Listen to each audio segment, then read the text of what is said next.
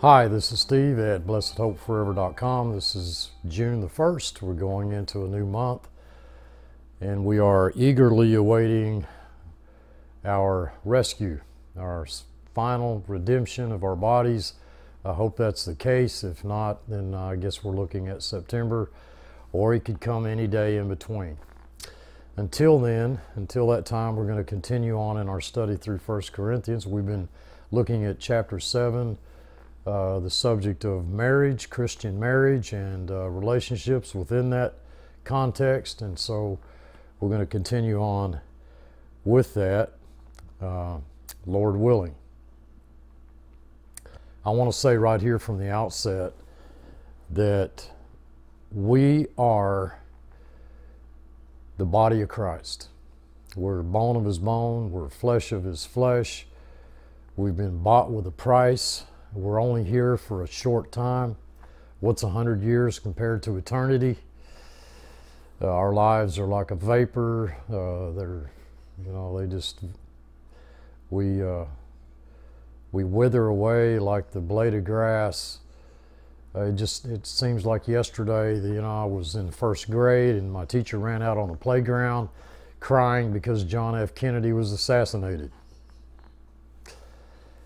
Time goes by quickly. I think we're going to see that in the text, and I think when we read that in the text, in this particular context, I think it carries a lot of weight as far as how we interpret the reason for why God says that we should remain in that condition in which we were called, that calling whereby we were called. I do not believe that divorce is any greater a sin than lying or stealing or any other sin that you can imagine. Folks, sin is sin. And it's always amazed me how that you could go to prison, you could kill someone and go to prison, serve 30 years, 40 years, 50 years behind bars, and you can get out and you can become a Christian, you can preach behind a pulpit, and what a wonderful testimony that is. But if you've been divorced, whole different story. And I don't know why, personally I don't understand why that stigma is so attached to those who have been divorced, because it seems to, at least in my opinion, to violate a lot of scripture that pertains to God's working in us both the will and do of his good pleasure. So we're going to talk a little bit about that. I hope that you are following us through in these studies and gaining, benefiting from that. I love and appreciate all of your comments. I read every one. I may not be able to respond to everyone, but I do read all of your comments, and those comments keep me encouraged as we continue on throughout our studies here. I also want to point out that a couple other facts that I've pointed out previously on more than one occasion, and that is you don't have to agree with anything that I say. I'm not some oracle of truth. I do pray that the Holy Spirit filter out the error, and we're going to do that right now. Gracious Heavenly Father, I just come into your presence by means of our Lord Jesus Christ and in the Holy Spirit. So very thankful for the understanding you've given us, the instruction and the guidance, the fact that the Holy Spirit is our comforter and our teacher. We're so aware of our limitations and our understanding your word, but we also know that we have the Holy Spirit to guide and direct us. I just ask that he would filter out that which is foolish, but just seal to our hearts that which is truth. For it's in Christ's name I pray. Amen. It's amazing. You got some non-believers believing that the end is near. The apocalypse is right around the corner, while some Christians are struggling not to doubt it. We don't need another sign, folks. And God is not in the business of writing the date of the rapture in the sky with lightning or hiding it in some mysterious dark corner of the text somewhere. But the living word that I know, whom we await, is drawing us deeper into the written word as we await the living word. You know, the Logos who became flesh and died in our place. Substitutionary death. That I do know. What if God's purpose in our waiting the Word was to draw us deeper into the Word? Doesn't seem too far-fetched an idea to me. So we've been looking at sex, adultery, circumcision, virginity. I mean, lovely, lovely topics for some guy like me to talk about in a video. I'm much more comfortable, I guess, explaining how a male donkey and a mare horse make a mule. But the text requires that we look at it and we think about it, pray about it, meditate it, on it. This is not Paul's word, not his logic, his reasoning. This is timeless. It's God's word. And so we're looking at the almighty, sovereign Word of God. It wasn't relegated just to Paul's time. What God has joined together, okay, let no man put asunder. The text really pushes the idea of undistracted devotion to the Lord. Our lifespan is short. We see that right in the text. I think that explains a lot of what's going on. And I pointed out, what will our ministry be, our testimony to be, you know, as that mirrored image of Christ's relationship to the church in our marriage. Those who are married, they're to remain married, not separate. Or if the wife leaves her husband, she's to be reconciled to her husband. She's married as long as her husband lives. And of course, you know, Christ is eternal. And I pointed out in the last video, I mentioned 2 Corinthians chapter 5, the reconciliation there that we saw in the text, that he's reconciled us to himself. He's given to us the ministry of reconciliation, that God was in Christ reconciling the world unto himself, not imputing their trespasses against them. We live in a very unique age in which God is not even imputing men's trespasses against them. And yet we live, for the most part, most Christians do, the organized religious system is focused on law, not Christ. He's committed unto us that word of reconciliation, to realize that we have been reconciled to God, that we are ambassadors for Christ. As though God did beseech you by us, we pray you, those, that is, living under law, in Christ's stead, be ye reconciled to God. And the reason for that, he gives the reason, and that is because he has made him to be sin for us, who knew no sin, that we might be made the righteousness of God in him. You stand before God holy, unblameable, and unreprovable in his sight. Man's sin resulted in bloodshed and death. Christ's shed blood resulted in life. So we looked a little bit at the unfaithful spouse, spouses, plural, both sides of the equation, and that perfectly describes Israel. I mean, perfectly. Okay, with their being the wife of Jehovah, and yet they were repeatedly they were involved in idolatry, and it also describes what most Christians have done today, in my opinion, and that is they're living in spiritual adultery, having an affair with the law while being espoused to Christ. The text says we're to live according to our calling, just as God has distributed to every man.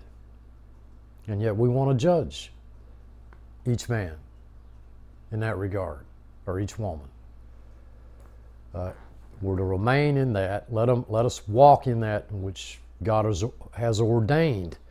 And Paul says he's ordained this in all the churches. All the churches. If we've called while being circumcised, we don't become uncircumcised. Many of you people out there would probably scratch your heads over that one, like, how does that happen? Well, it actually, in the past, there were attempts to do that. Circumcision's nothing. Uncircumcision is nothing but the keeping of the commandment of God. We don't change ourselves, adjust ourselves to fit some man's set of standards, okay? Especially when it comes to the law. We're to abide in that same calling wherein we were called. If we were called being a servant, a slave, we're a slave of Jesus Christ, but if we're a physical slave, we're not to care for that too much. If we can be free, try to be free.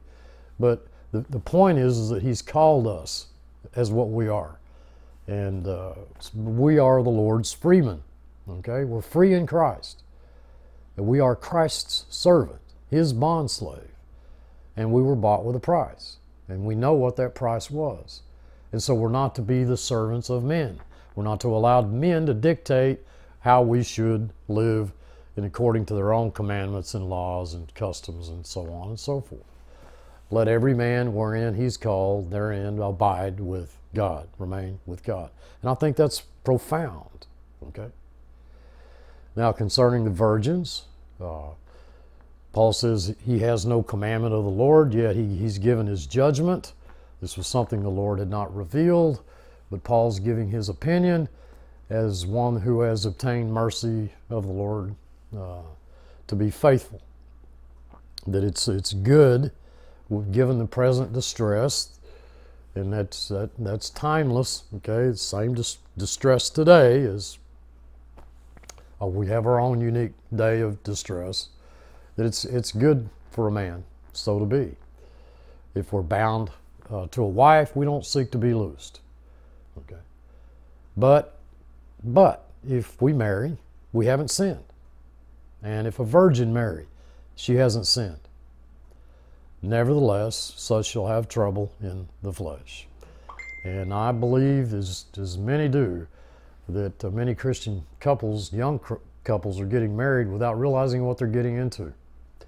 He's trying to spare them that concern. The time is short, says the text, verse 29. The time is short, okay? What's 100 years? It flies by in an instant. And so, both they that have wives be as though they had none, they that weep as though they wept not, they that rejoice as though they rejoice not. How can you not see in these words, the sense of the Holy Spirit, the message that He's trying to convey, that time is of the essence. Time is short. Those that buy as though they possess not. They that use this world is not abusing it. For the fashion of this world passes away. We only have a short time for God to be glorified in our lives. And that's the major concern on the part of the Holy Spirit. He would have us without concern. He prefers, there's always something better than the other thing, okay? He would have us unconcerned, not have those worries, to have undistracted devotion to the Lord, not care, just care about how we may please our spouse, because that's the case. That's just a fact. The one that's married cares for the things of the world, how he may please his wife, and vice versa. And there's a difference also between a wife and a virgin. The unmarried woman cares for the things of the Lord, that she may be holy both in body and in spirit, but she that's married cares for the things of the world, how she may please her husband. And it just, that really is the ideal Christian marriage. Scripture doesn't look down on that. We tend to look, don't make the mistake of looking at that as a bad thing, okay? We each have our gift. That's the point that we need to nail down here. He's speaking this to our prophet, okay? That we might attend upon the Lord without distraction, okay? Why? Because our time is short, folks. Our lives pass by in the blink of an eye. Don't force your virgin daughter into fornication. If she wants to get married, you know, let her marry. And the text says, if any man think that he behaves himself uncomely toward his virgin, if she passes the flower of her age and needs so require, let him do what he will, he sinneth not. Let them marry. But either way, whether the father doesn't let his daughter marry, whether he does let his daughter marry, he hasn't sinned. But if he stands fast in his heart, having no necessity, but has power over his own will, and is so decreed in his heart that he'll keep his virgin, not allow her to marry, then he does well. Okay? So he that gives her in marriage doeth well, but he that giveth her not doeth better. There's always a better thing in life. Okay? You know, left, right, you know, which way you're going to go, there's always a better thing. And we're looking at the better thing. God calls it the better thing. Now, we tend to not do that. We tend to not think that's the better thing. But of course it is. Because why? Because our lives are temporal. Okay? The wife is bound by the law as long as her husband lives, but if her husband be dead, she's at liberty to be married to whom she will, only in the Lord. No unequal yokes. Okay? Being yoked unequally. Okay? But she's happier if she so abide after my judgment. And I think also that I have the Spirit of God. Paul ends it with confirming that these are Holy Spirit driven thoughts, even though that God himself may not have revealed something specifically to Paul. Circumcision and slavery, two things that are heavily connected with law keeping as a rule of life. Okay. Back in the old days, if any man was converted after being circumcised, he wasn't to remove every trace of his connection with Judaism. You know, it was an identification, a mark of identification. It's interesting, we've been identified with Christ in his burial, and resurrection. We've been identified with him in his death, burial, and resurrection. We're not the Jew who identifies himself with God through circumcision. But there's a spiritual side of that, aspect of that. So not to act as he was required to undo what was done for him by his Jewish parents or other people, any man, in fact. Uncircumcision, having been a Gentile by birth, let him not be circumcised, okay? And that's what the law teachers, the Pharisees, the Judaizers were, that's what they were urging Gentile converts to do, is to receive circumcision as believing that was necessary for salvation. It's not enough to believe in Christ, we've also got to keep the law. Paul declared that to be a renouncing of the gospel in Galatians chapter 5. So circumcision's nothing, uncircumcision is nothing. It won't either promote or obstruct our salvation. The one point here is keeping the commandments of God. That's guard in the Greek. You've hid it in your heart. We're not back under law. Don't read that and put yourself back under law. You're not under law, you're under grace. The commandments of God under this present dispensation. The word is tereo, a prison guard. That's what the word means. It means a final safekeeping, a well-kept preservation. It's used of the place of detention, okay? It's literally a safekeeping place, okay, for God's commandments and imperatives under grace. That's what that says. And so we know from other scripture that it's the duty of every Christian to be content with his present circumstances. Our happiness does not depend upon, it does not depend upon on what we are in Christ. If we or what we think we are is what I'm, well, I don't think I'm much in Christ, and so my happiness, my contentment is pretty much determined by, it becomes a walk by sight, not by faith. Is basically what I'm trying to say here. Is our comfort, our happiness, it does not depend on what we are in the world, but what we are in Christ.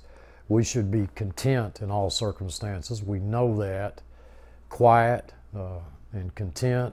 We're to abide in the condition in which we were placed by divine providence. And this is where Christians, this is where there's a big hang up, it seems, among Christians, because they think that somehow God stepped out of the picture. He's no longer in control.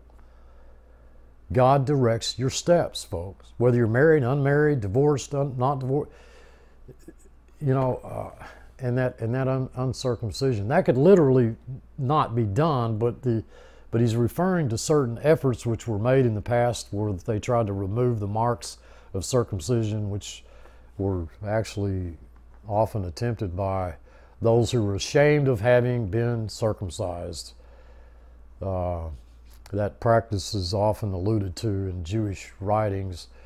If you want to go back and look at them, circumcision itself makes men debtors to do the whole law. We know that from Scripture, where that Christ becomes of no effect, okay? Because you've been married to Christ, and you're still continuing on having an affair with the law, which amounts to spiritual adultery. You were bought with a price. Okay, verse 23, and this carries on the idea of freedmen of the previous verse.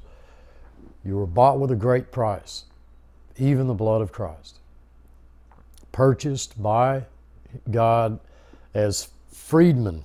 You're free. You're not under law.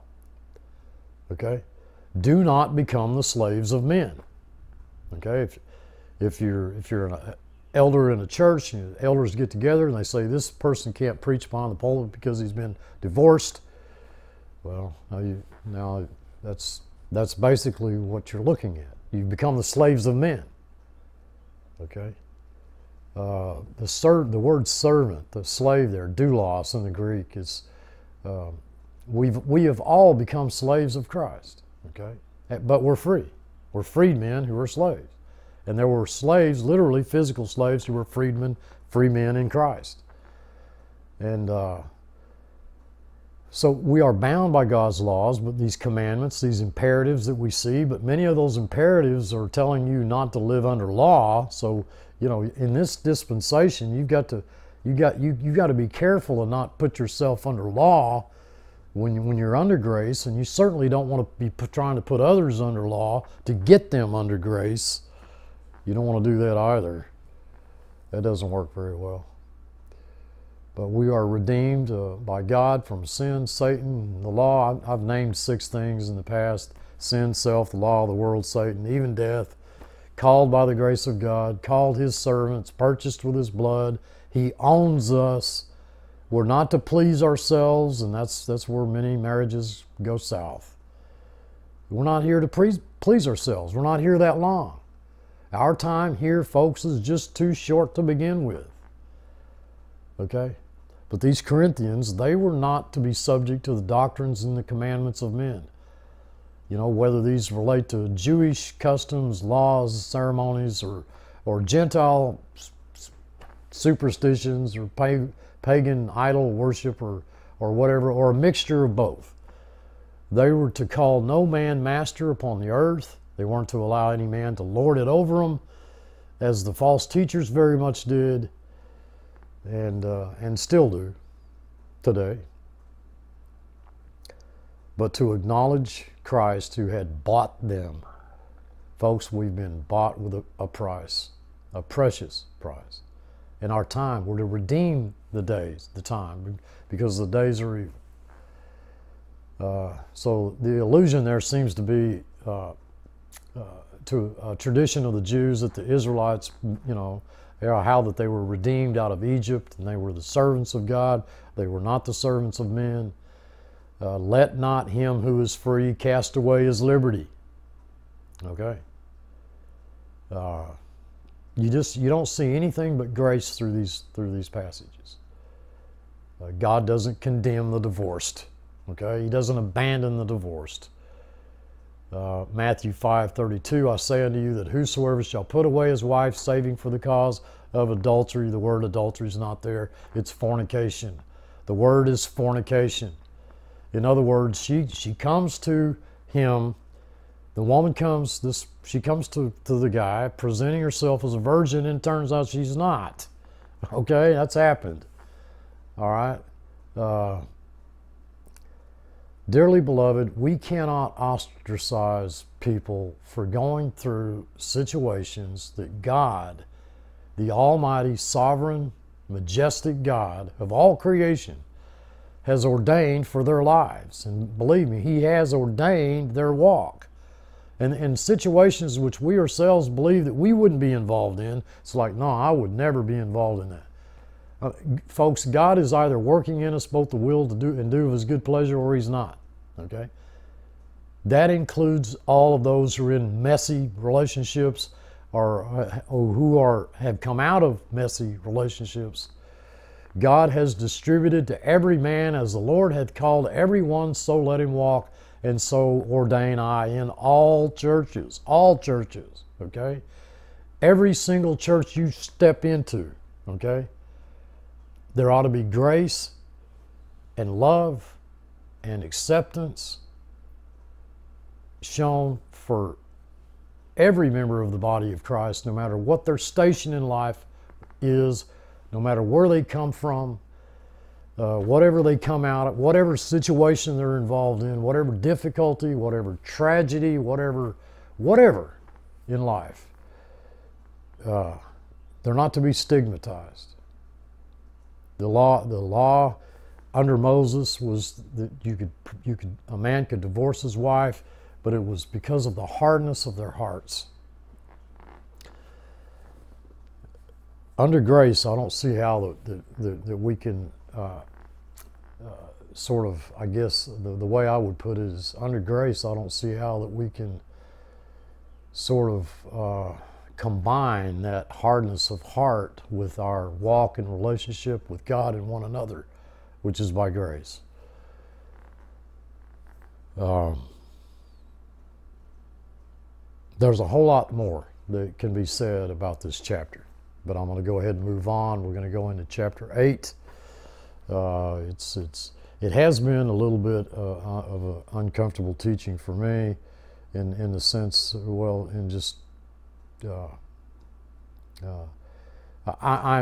misunderstand me. There's so many wonderful truths here that we see that are just immersed in God's love, mercy, and grace. But it's been a little bit tough for me, given the fact that I've just never been one that's been very comfortable talking about personal things. Even from the pulpit or this chair. I would love it if you all would continue to pray for the direction of this ministry, and I would love it even more if you would just nail down pat, okay, the one concept here, that every single person that you see in this chapter, God has ordained their walk. If we miss seeing that, then I think we miss seeing the very essence, the sense of the passage. Because there's so many out there that are hurting and despondent and concerned about their future and how they're going to cope with the mess that they're in, whether it's a marriage or it's anything else. And what we need to understand first and foremost is that God loves us, that He's always loved us. His love is never changing, and it's unending. and that He has His best in mind for us, that He doesn't allow anything to touch our lives except for it to be for our ultimate good. That's a hard thing to do when you see what appears to be the world crashing down around you, and your spouse left you, and I don't know, maybe you're homeless, maybe you're on drugs, or alcohol, whatever the case, and so you feel like that your life is worthless and God has abandoned you, and nothing could be further than the truth. God has a reason and a purpose for all of the difficulties that we face in life. And I think that we see that even in this passage of chapter 7. Rest in Him, dearly beloved. Until next time, this is Steve. Thanks for watching.